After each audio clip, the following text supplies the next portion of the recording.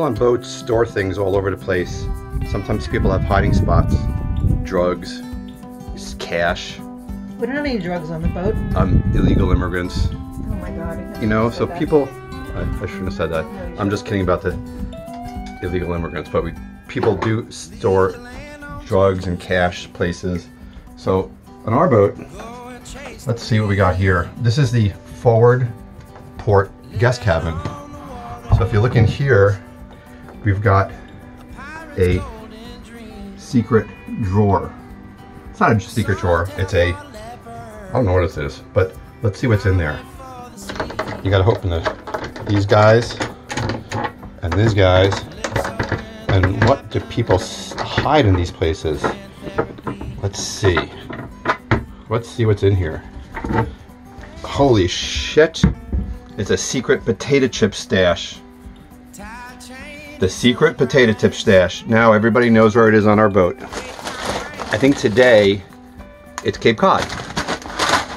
Tomorrow it's Burt's Nature Mature cheddar and green onions. And I'm not sure what mature cheddar is, but it's definitely better than immature cheddar. We'll pop this back up just in case we get boarded by the police and they want to confiscate our potato chips. We're going to be like, we don't got any potato chips on the boat. I don't know what you're talking about. No potato chips for us. And now we eat the potato chips. Oops.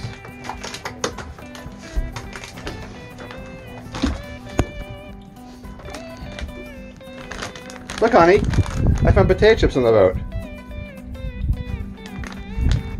I didn't know we had any. We didn't know either. In case we get boarded by the potato chip police, we're gonna be like, we don't got potato chips. Just so you know, once you finish that bag, we are down to 22 bags. 22 bags after this. We're in, because should we tell people?